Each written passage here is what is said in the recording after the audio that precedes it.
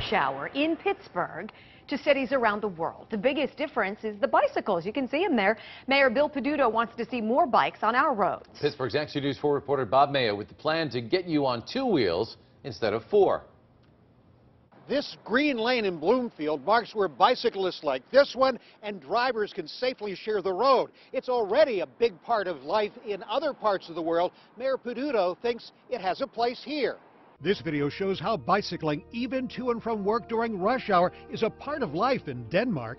On those streets, during an international conference last week, yes, that's Pittsburgh's Mayor Bill Peduto there, in a trip paid for by the national group People for Bikes. During the week, I biked somewhere between 60 to 70 miles. This winter video shows how in Copenhagen, a lot commute by bike, even on cold, snowy, slushy days.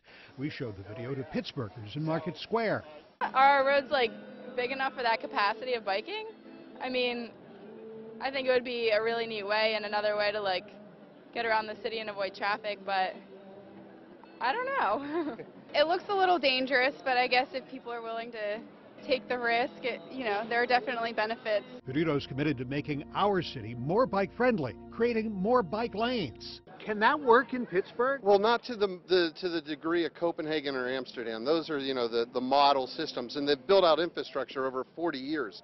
But what was important is it took a first step at one point. We met local cyclists who say it's doable now. There's good, nice, level pathways all through the city that people could use to get at least to most of the major neighborhoods. There are some neighborhoods you're going to have to climb up a hill, and maybe that's not for everybody. Some people are skeptical, even wary. I wouldn't want that at any expense to the motor vehicles or people's private individual rights to do anything as far as operating a motor vehicle. The mayor sees it as one of many means of transportation that will be part of Pittsburgh's future. We've seen the city change over 40 years, dramatically change.